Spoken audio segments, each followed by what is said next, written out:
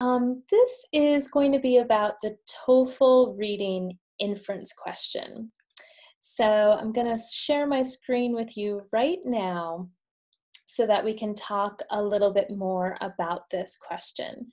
And the reason why I wanted to talk about it is because a little while ago I posted on Facebook an inference question, and many students responded answering the question, getting their practice in, which is awesome. But so many of them were so surprised when they found out the correct answer. And they were kind of debating, like, why is this one right? Why is this one wrong? And how do I figure this out? And they had a lot of questions, and it started a lot of conversation. So I really wanted to focus on the inference question because I think it's one that is really important to understand. And when we understand it, of course, our score goes up because we get this question right. So what I want to do first is just define what an inference question is, and then talk about how you answer it correctly. What are the trap answer choices? Now, the trap answer choices are the things that TOEFL puts in the exam. They look really good. They look so good. We want to choose them, but they're wrong. Okay? And it's like when you know what these trap answers look like, TOEFL uses the same types of traps all the time on every single multiple choice question.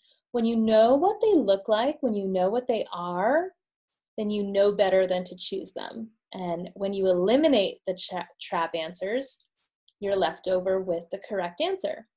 And so our last bit is, how can I eliminate traps to arrive at the correct answer? All right, so let's just define what the inference question is. An inference is a conclusion. So an inference question asks you to find the most likely conclusion based on the information in the reading passage. So I underlined here most likely conclusion, and that is so important. The inference question is not a fact detail question. You know, the fact detail question might ask us how many cups are mentioned. And we go to the text, and the text says 3 cups. Okay, so the answer is 3 because the text directly says so. With an inference question, it works differently. We get the information in the reading passage, and the inference question wants us to make a logical conclusion based on that information. So it's not something that's directly stated in the passage, but it's something that we can infer. It's something that we can make a conclusion about, and that conclusion is 99.99% probably true, okay? And I want to emphasize this as well. I just want to take a moment. What I mean by probably true. So if you ask me to go to the movies with you, for example, and I say, well, it's possible, maybe. I'm 50-50, right? Maybe I'll be there, maybe I'm not going to be there, but it's like a 50% chance I'll be there. That's possibly true. But probable, you know, if I said to you, yeah, I'll probably go. Now you know I'm 80, 90, maybe 99% probably certain that I'm going to be there. Okay? So the difference between possible and probable is a big one. And that's what you want to be aware of on this question. Now, what does the question, the inference question look like on the TOEFL? You might see a question that says, which of the following can be inferred about? What does the author suggest? What is implied about? Or which of the following is probably true? Okay, your strategy. So when you see this kind of question, the first thing you want to do, if the question mentions a detail or a keyword, reread that detail or keyword in the reading passage. Now, sometimes this is not possible because the question might ask about the passage overall. And in that case, we do have to do some reading to be able to answer that question, maybe the whole text. But if it has a detail in it, go to the first mention of that detail, read about it. If that's the only mention, then that's the information that you're working with. Carefully look at each answer choice. Then eliminate answer choices that cannot be concluded based on the information in the reading passage. The inference question has a lot of elimination going on. Okay, I like to think of it as getting out your TOEFL sword and eliminating those choices that cannot be concluded. Okay, that are the possible, but not the probable. We want to eliminate the possible and choose the probable. So that's number 4. Select the answer choice that is as close to the text as possible. It is the most probable answer choice. Okay, so let's do a little practice with this. Here's our first example, and the text is really short. It's just going to be one sentence. And the sentence says, "The woman has been to Germany many times." Okay, what is implied about the woman? Now, we don't know much about the woman. All we know is that she has been to Germany many times, but we can make a logical conclusion based on this. Okay, so we have 2 choices here. A, the woman speaks German. B, the woman does not usually reside in Germany. Okay, so A says the woman speaks German. It's possible that she speaks German because she has been to Germany many times. So it's possible that she does speak German. But again, we're looking for the most probable. And B says the woman does not usually reside in Germany, which means to live there.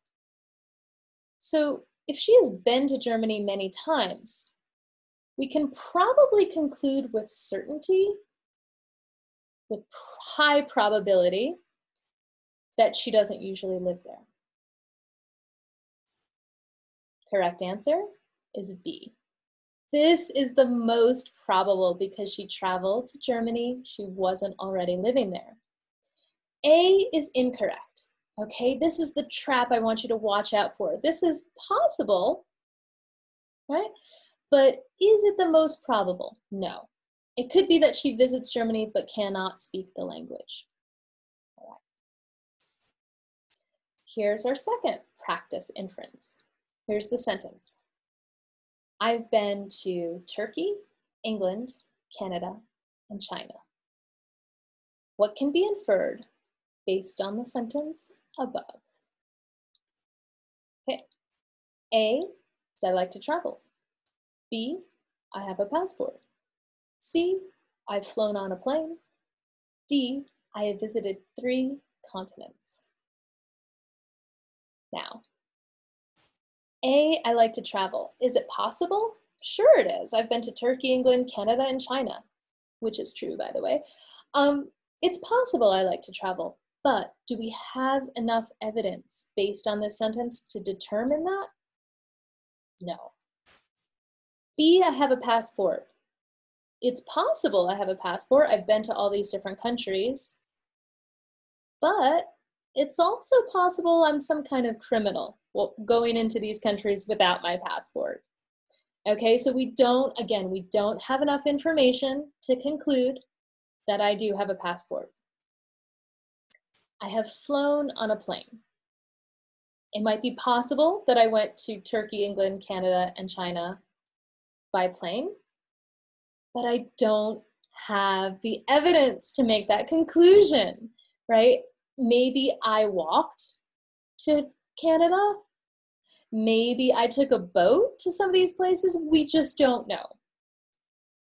But we do know we can determine with 99.99999% probability that I have visited 3 continents, right? This one, letter D, is our correct answer.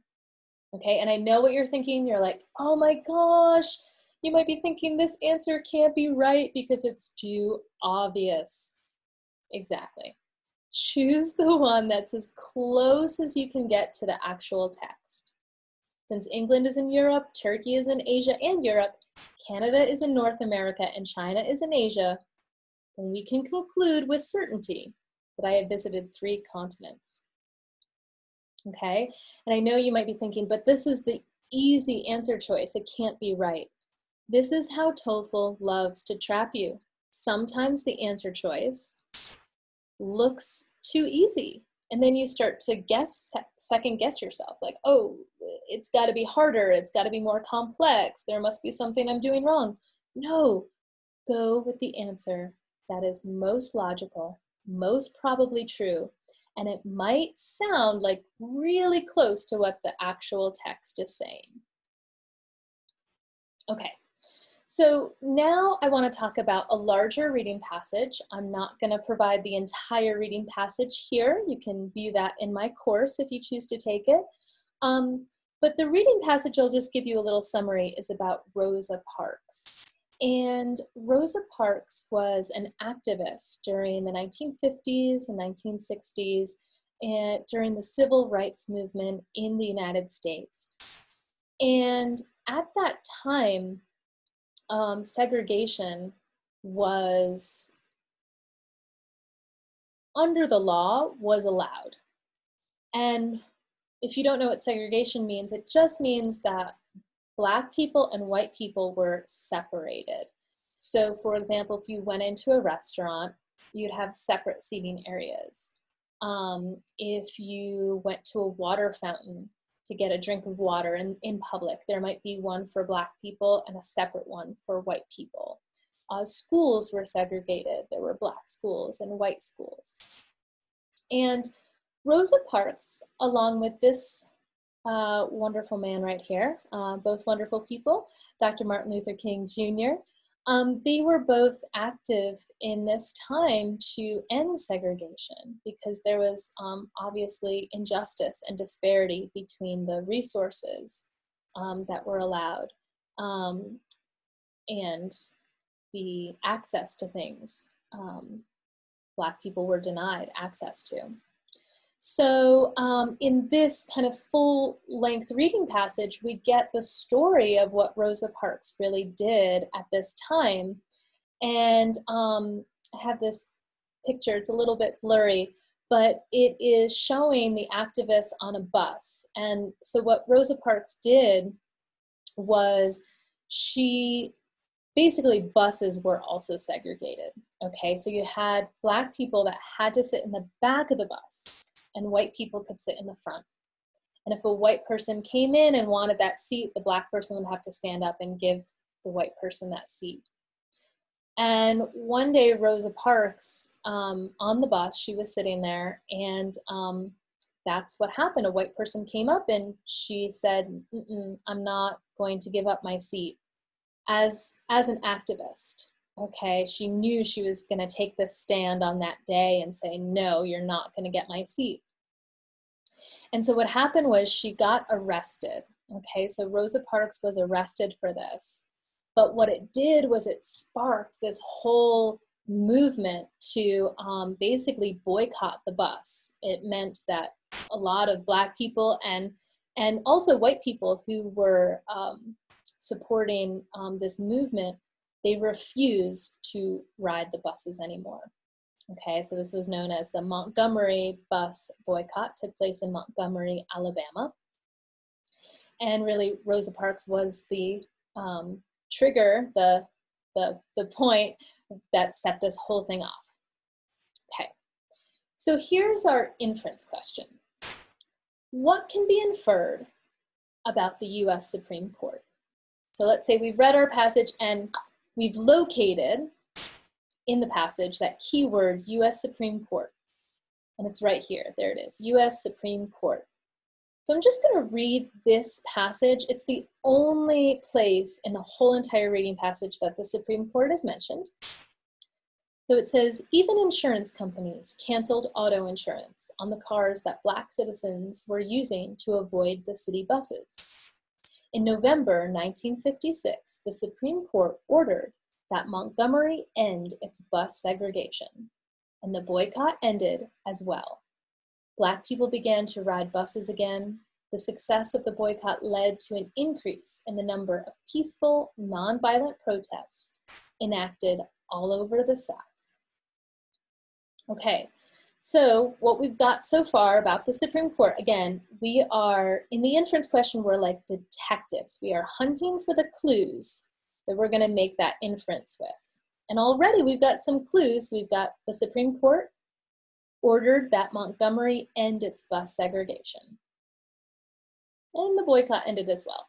So Supreme Court ordered that this city, Montgomery, end its bus segregation. So let us now go to our question.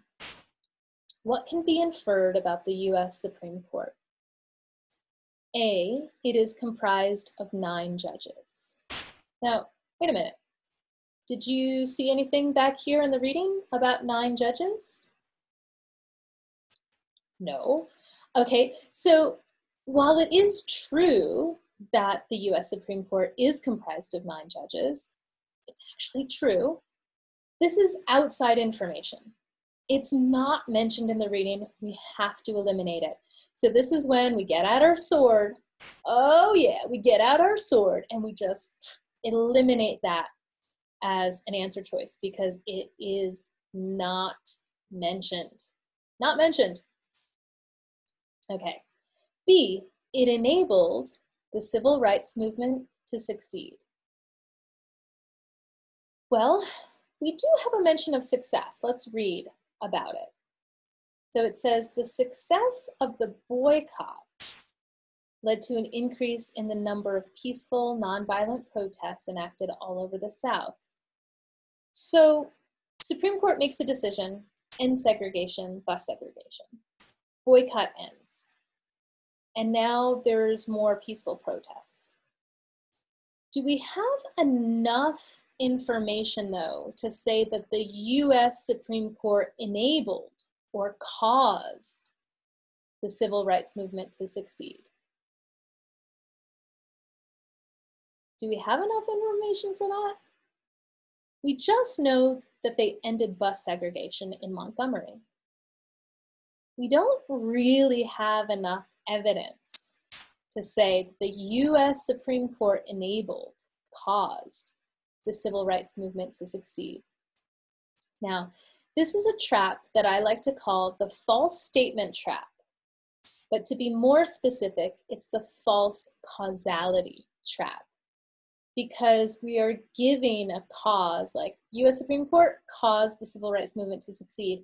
And really, we can't make that conclusion because we don't have the evidence for it.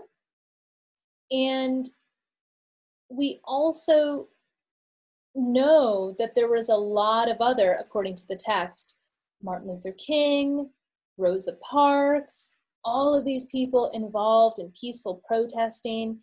They are the ones that really enabled the civil rights movement to succeed, and not really the US Supreme Court. Okay, let's move on to C. It has the power to overrule a state or city law. So the US Supreme Court has the power to overrule a state or city law. If we go back and look at what happened, Supreme Court ordered that Montgomery, which is a city in the state of Alabama, end its bus segregation. Wow. So I guess I can conclude with probable certainty that the Supreme Court does have the power to overrule a state or city law. They have the power to step in and do that. So C is looking like our most probable answer choice here. We got one more. D, the US Supreme Court, was closely aligned with the NAACP and Martin Luther King Jr. Were they closely aligned? Were they close? Well, it's possible that they were close. Maybe the US Supreme Court possibly was siding with these activists that wanted to end segregation. However, do we have evidence in this passage that says that? We don't. We just don't.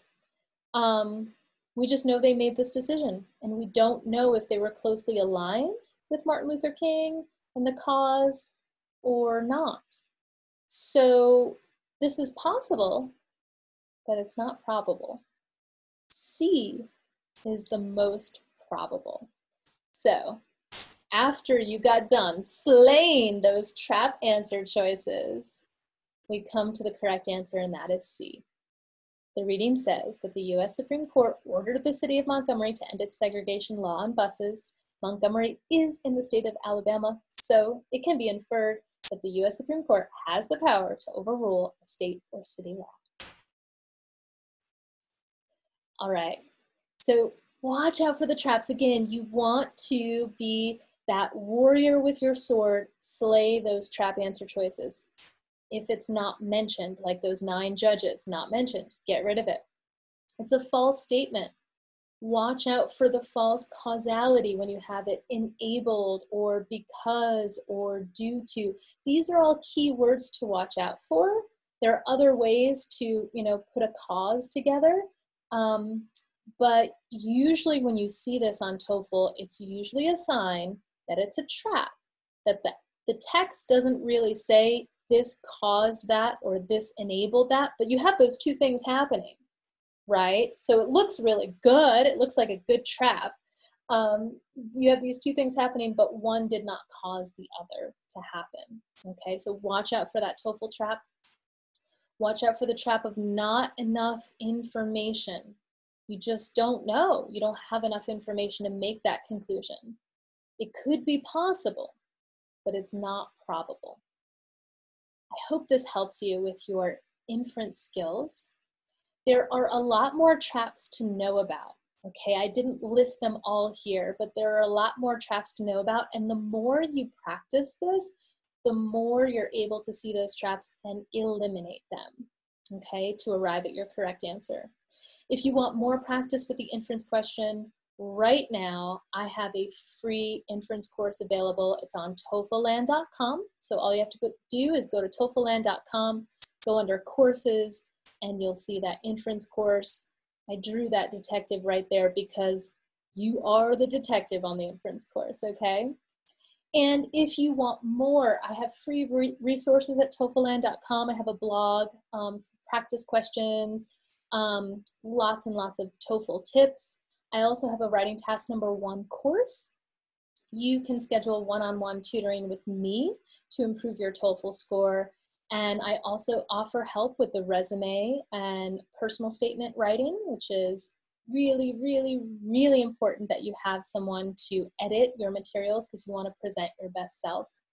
I offer writing help, and coming really soon, I'm very excited about this, is going to be the TOEFL Reading course. So imagine kind of the inference course that you'll see online from me, but for every single reading question there is, so that you'll know every reading question, you'll know how to answer them, you'll know all the traps and how to eliminate them. Also, please sign up for my newsletter at TOEFLland.com because that's where I keep you informed of when I'm going to launch something new, when a new course is available. And I hope that those tips were helpful for you. Thank you so much for being here for our webinar, and happy studying.